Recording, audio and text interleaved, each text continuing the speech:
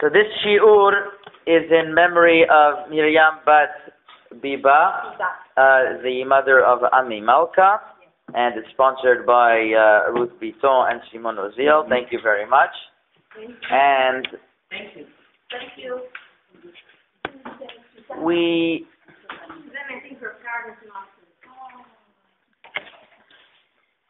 for the next 4 weeks, and including the parasha that we just read, it's all talking about the Mishkan. Okay.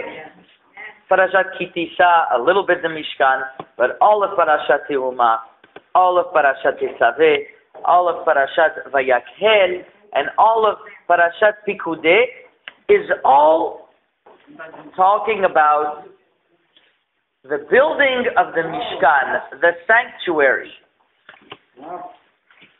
Now I understand the importance of the Mishkan. Why does it have to be at the end of the book of Shemot?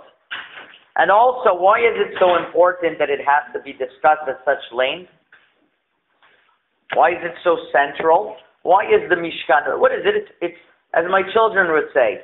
My daughter, my 2-year-old daughter came home, and we asked her, so what did you learn? She said, we learned in the parasha that Hashem made a big shul. A big shul. Right? That's what the Mishkan, a big shul, a big Bet Knesset. So the Ramban, he says in his introduction to the book of Shemot that the Mishkan wasn't merely a place where we were mitpalel. The Ramban says like this: Sefer Bereshit, the book of Bereshit, is the blueprint on what's going to happen to the Jewish people. Shemot is implementing that blueprint, is implementing the plans. So how do we implement it? The Jews had to go through their birth stage of going through Egypt until they were nechshevu kegeulim, he writes, like they were considered actually delivered from Hashem. And says the Ramban, they are not considered fully delivered and fully a nation until they got the Torah and they built the Mishkan. That's what the Ramban says, that we didn't reach our pinnacle, we didn't reach our level, we didn't reach our ultimate destiny until the Mishkan was built. That's what the Ramban writes. Until the Mishkan was built, we didn't reach our ultimate destiny. Now, why is that? Why didn't we reach our ultimate destiny? What happened in the Mishkan that we reached our ultimate destiny? So what happened was like this. The Shekhinah came down, right? It says in the Pasuk, once you do a Mishkan, ve'asu mikli mikdash, ve'shachanti betocham. Make for me a sanctuary and I will rest upon you.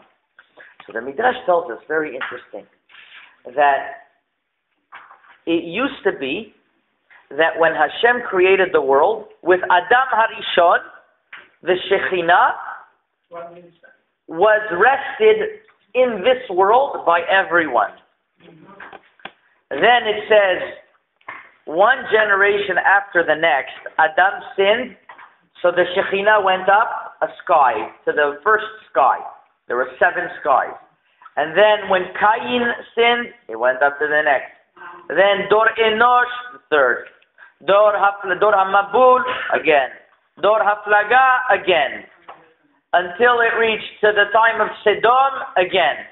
The time of Avram's the time of Paro, in the time of Avram Avinu. You know, there was a Paro in the time of Avram Avinu, where Avram hid Sarah from. Again, until it reached Sodom, the Shekhinah started by Adam Arishon, and by the time it reached Avram Avinu, it was all the way up in the 7th sky. That's it. We messed up. The mankind messed up, and the Shekhinah didn't want to rest in this world. It used to be that that you could say that the presence of Hashem was part of this world, that you could see Hashem, and that's it. We lost it. What did Hashem do?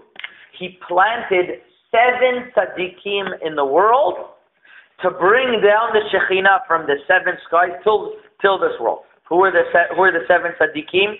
It started from Abraham, then it went to Yitzhak, then it went to Yaakov, then it went to Levi, the son of Yaakov, the Midrash says. From Levi, it went to Kehat, also from the children, also from the Levi tribe. From Kehat, it went to Amram, the father of Moshe Rabbeinu. From Amram, it went down to Moshe Rabbeinu, and Moshe Rabbeinu was able to take the Shekhinah and bring it down to the earth. That's what he went to get the Torah, and he was able to bring the Shekhinah back to the earth. When he did that, the Mishkan was built so that we could bring the Shekhinah in the Mishkan.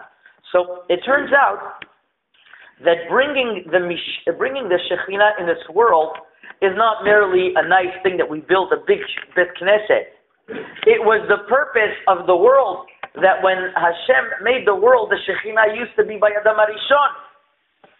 And then it got lost. And we had to bring it back down. And when we built the Bet HaMikdash, we were able to bring the Shekhinah back down.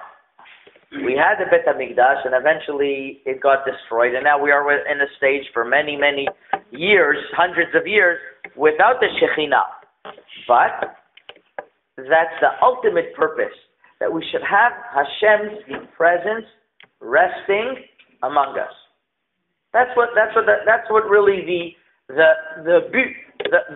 goal, the end result, that we should have Hashem with us. Now, even though we don't have the Mishkan, we have to understand that our bodies are a miniature Mishkan. Our bodies are a miniature Mishkan. Each and every one of our bodies are a miniature Mishkan. And we have our soul is the Aron HaKodesh. Our heart is where the soul rests. And we have a special power in us that we're like a miniature Mishkan. That's why when we give somebody a beracha, we'll say, oh, why should I give you a bracha? Who am I? People ask me bracha. So, what am I going to give you a bracha? Who am I? It's to understand that every person in Am Yisrael is a Mishkan. Every person in Am Yisrael has the Shekhinah that rests in them. We don't have it collectively anymore in the earth, but we still have the Shekhinah in us.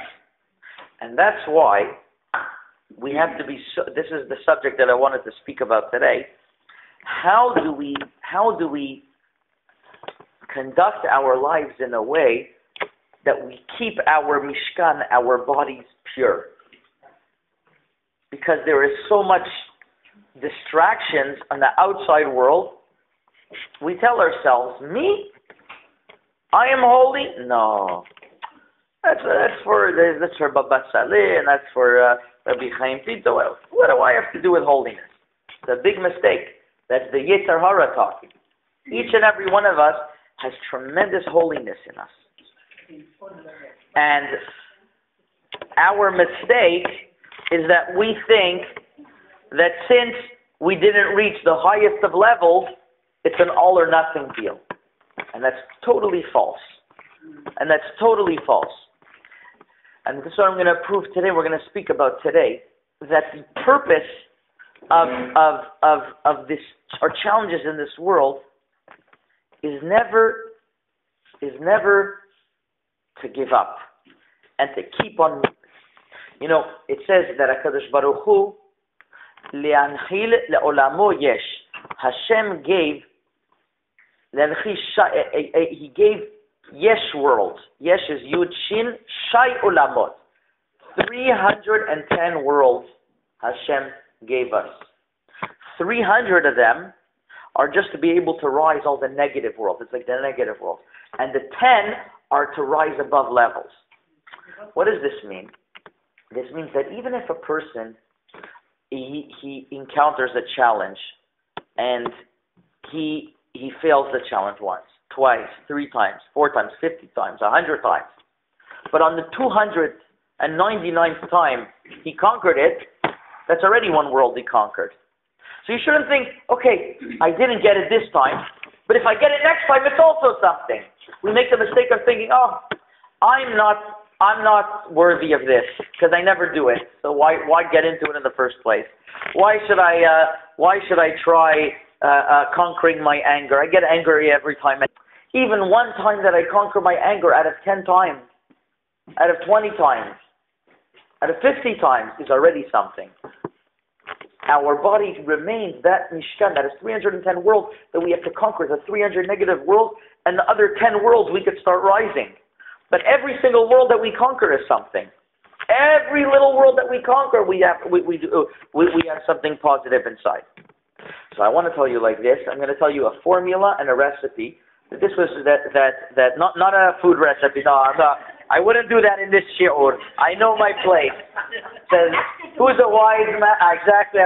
Who is a wise man? One who knows his place. Right? I'm not going to say that. What I do want to say is that I once made eggs, actually. I once made eggs. That I know.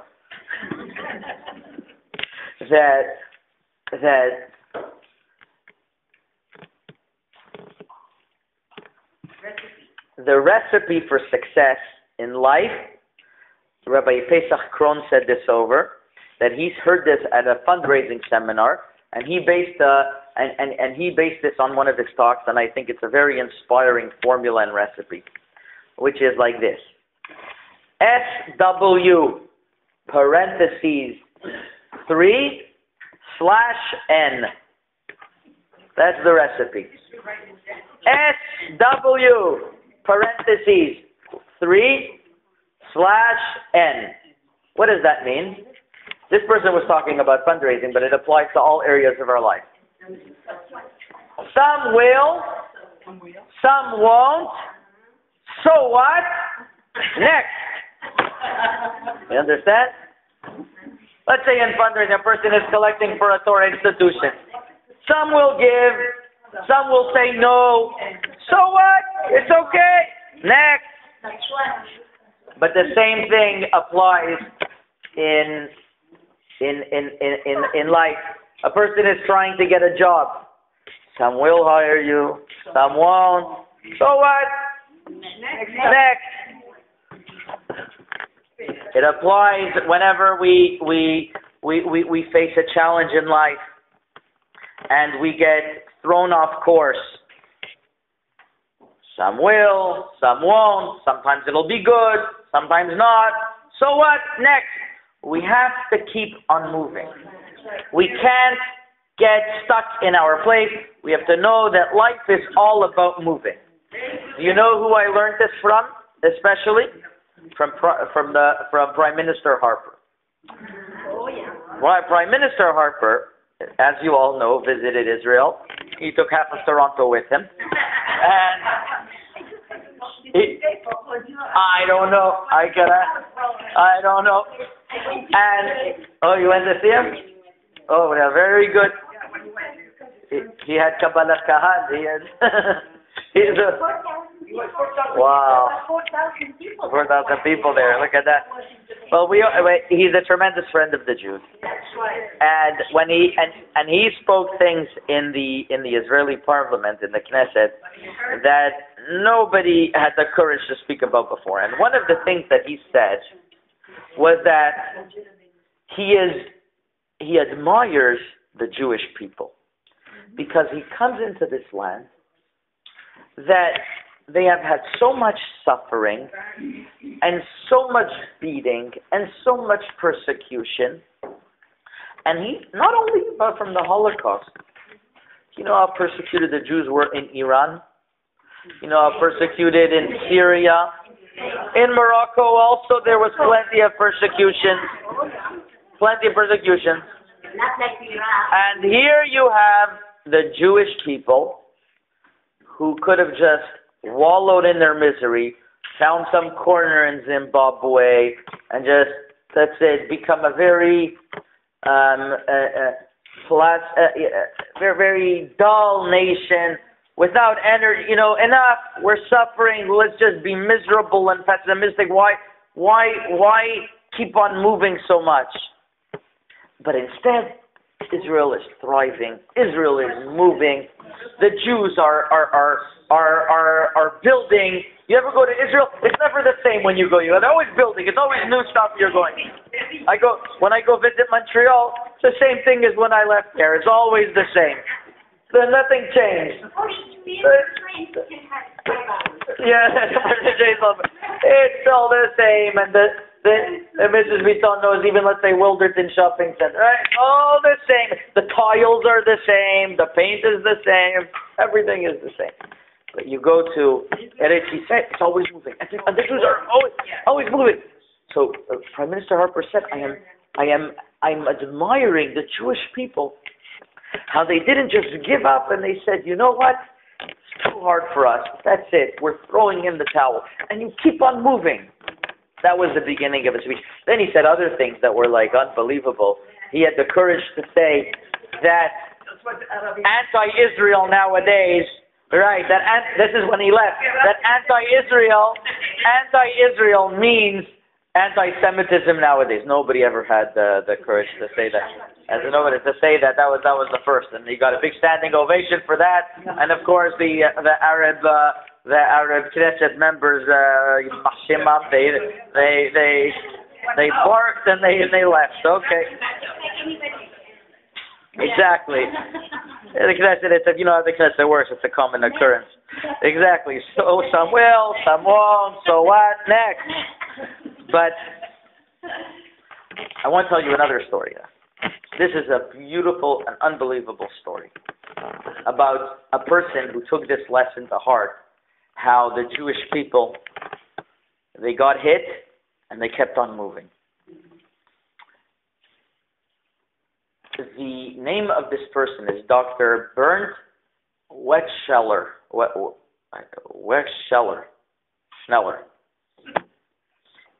He's German. And he recently revealed his story. Growing up as a child in Germany, he was a very curious boy. Now he's a doctor who lived in Miami. He was a very curious boy because he knew that his father was a proud veteran from the German army. He wasn't in the SS. He was in the regular German army that there was. But it was never spoken about at home, never at home or at school. We're going to talk about this as the 60s, in the 60s, never spoken about in Germany, at home or in school, about the Holocaust, about Jews. Not spoken about at all. They were extremely embarrassed, ashamed, and disgraced, and it wasn't a subject to be brought up at home. As a matter of fact, when he would ask a couple of things, right away the parents would say, we don't talk about that. That's it, we go further. But he was a very curious boy, and he wanted to know more. So he went to school, and the teacher started talking about it a little bit and how they killed the Jews. And then he came and says, is it true? They killed Jews. So the father would say, well, in all wars we kill, and that's what happened. But this boy didn't suffice by that. He started looking into things, and he started reading along. He started seeing that there were systematic killings, and they didn't only kill in warfare. They killed women and children, and he started seeing what was going on. He confronted his father, and his father said, "Well, you have to understand. It was a matter of survival." This is the Aryan race, the superior race, only the superior lived. That was Hitler's Yamashimo, that was his philosophy. Only the superior race, and whoever's not superior race. When he heard that, he couldn't respect his father. That's what he says, I don't understand. And from that day on, it's like he lost his father. He was a very truthful person. Very truthful person. He was not a Jew? No, his father was part of the war. He was part of the His father got the honor of being a Knight's Cross. In other words, a special honor from the Führer himself, from Hitler himself. He was in a command, in a battalion. He wasn't part of the SS, but he was right under the Welchung or something. They had a name for that army. And here he is, this very curious person. He tells his parents, I must find an answer. And he was a college student in medical school, and he says, I want to go to Israel to find who these people are and how this works. And he was approached his father because he needed money to go. So the father said, I know I lost you a long time ago. Go to your mother, she'll give you the money. I can't give you the money. In other words, he gave his mother, his wife, the money that they should give the child, but he knew that they were all sad when he left. But he said, don't worry, I'll be back. And he went to Israel. And what did he discover? He discovered a nation that is not wallowing in their depression and what occurred 20, 30 years ago. They were alive and well, and they were bustling, and they were advancing, and they were continuing their education, and he never felt like this before. And he went to the Kotel, the Western Wall, the place where all the Jews cry. You know, some person once went into a taxi and he says, "Bring me to the place where the Jews cry." So I told you this. So he went to the tax office. I have mentioned this before. No, but this one he went. They brought him.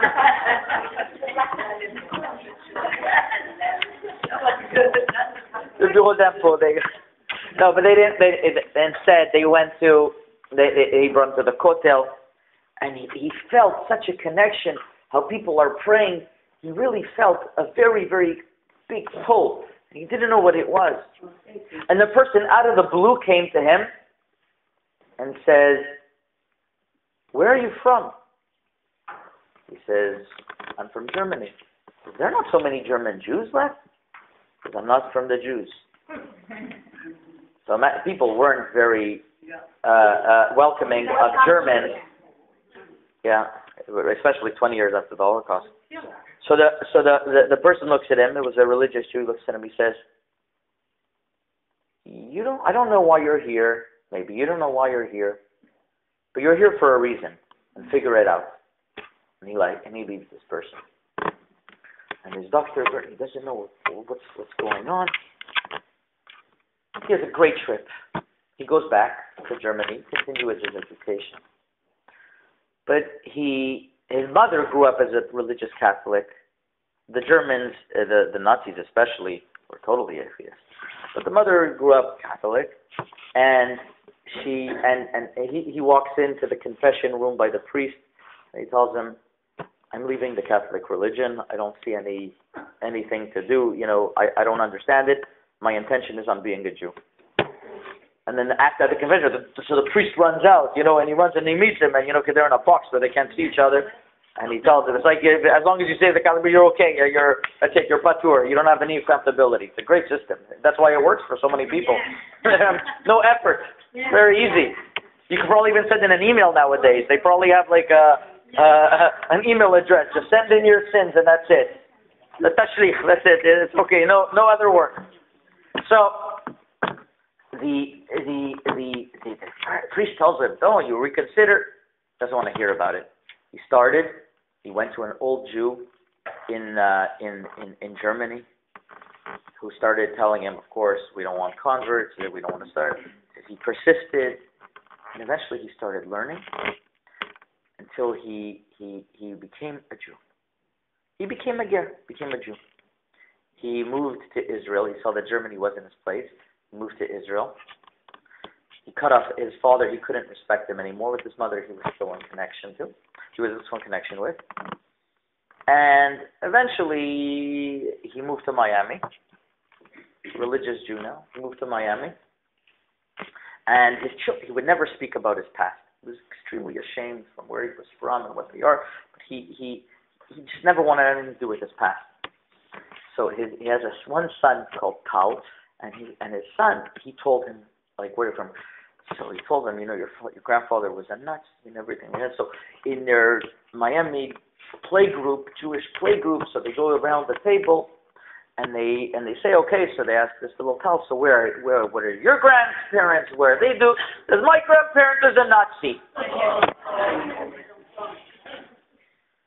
So the principal hears this, and he calls up this Dr. Burns, and he says, there issues at home that your son doesn't get along? Your son doesn't get along with his grandparents. He's calling his grandparents the Nazis, and so he says, no, it's actually the truth. I'm like, they thought it was just like this. The grandson was insulting his grandparents, something like they didn't give him his birthday present or something. He says, no. And he explained to him for the first time the story. The principal told him, you have to share this story with everyone. This story, from then on, he started talking about it. I think this is very recent, by the way. He started talking about his story and about his past, and he feels that this is what is giving him his therapy, his menuhat nefesh, that he's able to share the story. He's like he's able to close the circle. And he says that what drove him was the fact that he sees that the Jewish people just keep on going. We did it. We're special people. We have in us the drive. Some will kill us. Some won't. So what? Next. This is the most extreme. You can't get more extreme than this. But it's true even in this regard. So all the more so when we have our personal challenges, when we have personal tragedies, there's so many terrible, terrible tragedies. And one positive thing I want to tell you, because I also want to dedicate the shiur for the refuah of two little boys. One of them is called Refal Yitzchak Isaac ben Michal, and the other one is Chaim Michael Shelomo ben Michal. And both of these boys lost their sisters last week in Eretz Yisrael, in Jerusalem, and there was apartments where unfortunately there was some mess up with the extermination. The exterminator came to get rid of to get rid of, I don't know if it was moths or something, and there was phosphorus that was in the air, and that phosphorus there was no care, and the young girls were 4 years old and 1 year old weren't able to, their body wasn't able to take this, and they died. The girls. No, they took them to the doctor. They didn't swallow anything. They didn't swallow any poison. It was in the air somehow. It was in the air somehow, and some major mess up. It was a horrible situation, and yes. And he said, God give me. And God take it. Even the grandmother. Now, could you imagine now, these two boys were in critical condition last week in every single yeshiva in Eretz Yisrael. Over here, we really prayed very hard. Thousands of Sifrei Torah were finished. L'refuah of these little boys. And I just got news today that they're doing much better. The doctors in Petach Tikva Hospital are calling it a miracle. They're calling it a miracle. The power of tefillah. These parents, instead of wallowing in their sorrow, they picked up and they said on the radio, they said, please pray for our children. This phosphate doesn't have any antidotes.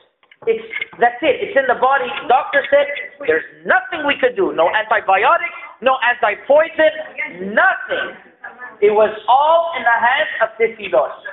And Baruch Hashem, these two boys are doing much better. They're already looking and asking where their sisters are, and it's a horrible, horrible situation. But when we are faced with challenges like this, we have to remember that we have in us a Mishkan, and we have a lot of light. And lo aleinu, sometimes there could be darkness and destruction in there. We have to know how to focus on the light and to say, okay, we have challenges. We can't let the challenges pull us down. We have to keep on moving forward no matter what. There is no option. There is no option of staying down. It doesn't help us. It doesn't help anyone. It doesn't help anything. We just have to keep on moving and moving and moving, because that is our legacy. That is our history. If we think about this, is what this Dr. Burns said he saw in the Jews. That's what Prime Minister Harper said about the Jews. And we know this better than anyone, that this is our koach. We are persistent people. We have people that have a future, and we persisted it. So Yehi Ratzon that these words once again to be Nishmat Miriam Bat Vivi, and we should only hear good news. Amen. Yehi Ratzon.